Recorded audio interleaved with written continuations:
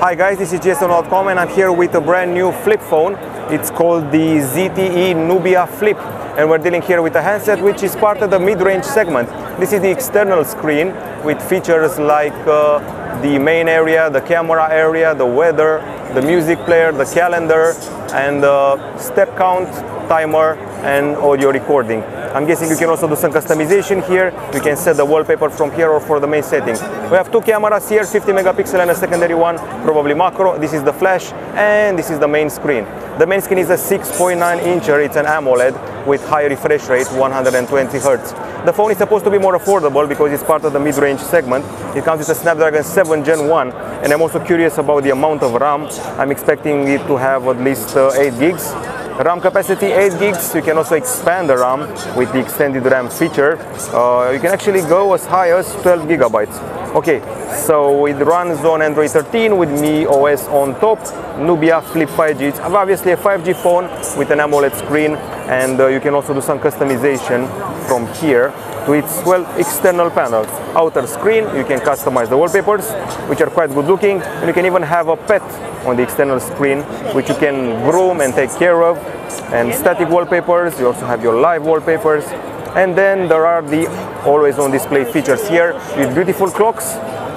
And finally, outer display features. As I said before, there's camera, weather, music, calendar, agenda, fitness, timer, and voice recorder.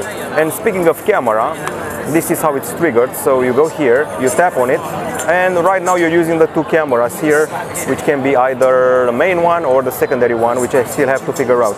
Okay, so of course you have this fold here down the middle. The crease is visible, perhaps so much as a Motorola from 2 years ago.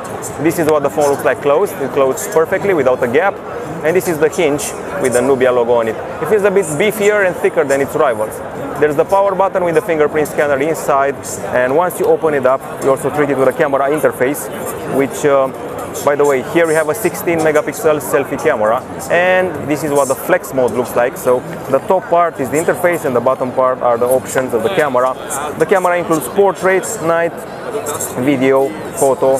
There's a pro mode and a camera family with extras like slow motion, time lapse, full size document, panorama, and monocolor. So that's the phone in a nutshell. It's a mid-range flip phone which you don't see every day in the foldable segment. It's supposed to be very compact, fit in your pocket, and it's got a 4310 milliamp hour battery with a 33 watt fast charging.